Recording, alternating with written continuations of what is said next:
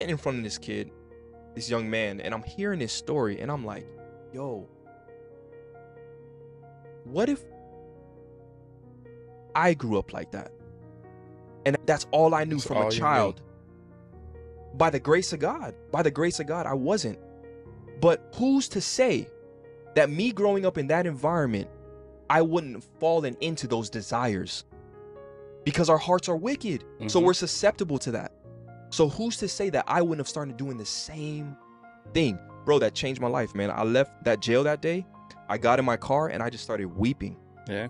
I just started weeping because it was the first time that I was able to look at people that are deemed these horrible, wicked people and actually hear their story. I never sat in front of someone that committed rape or molestation or anything like that. I've only seen it at a distance. But it just goes to show, like, nah, by the grace of God, I could fall into any sin.